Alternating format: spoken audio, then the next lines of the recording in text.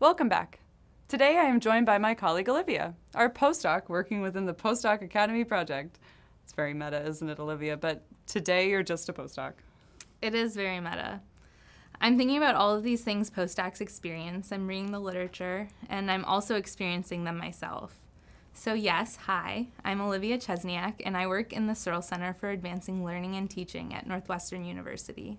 Even though resilience is a complex topic, I think it's really important, and I'm excited to join Sarah as we talk about resilience, not only in the context of bouncing back from stress, but also as a way of supporting your well-being going forward.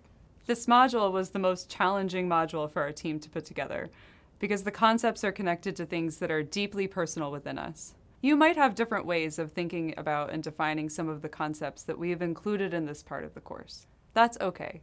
This module is for you, to think about the support that you need at different times and stages of your work and personal lives. It takes time to adjust to a new position and group, and also to understand what support you need personally and professionally in this new space. I have some strategies that help me to be resilient during grad school, but I'm finding that I need to make some adjustments now that I've moved to a new city and started working in a new discipline. So many things have changed at once. I'm sure you have strategies too. You don't get through a PhD program and into a postdoc without some resiliency. And even when you're not in a transition phase, situations and personal habits will still find ways of challenging you. As you'll learn throughout this module, though I'm good at showing empathy for others, I struggle to be empathetic towards myself when I face setbacks or stressors. You can follow my story throughout this module and also connect with the stories of several members of our postdoc community.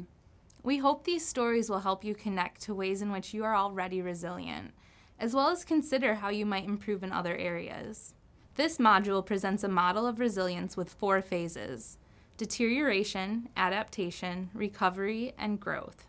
We will dig into the literature related to each phase, as well as talk through strategies. And the last activity in this module focuses on the growth phase, developing an action plan. You will develop the small steps forward that you can take to be more resilient. Our team did this too, and you can hold me accountable to my goals, Olivia, because we work together.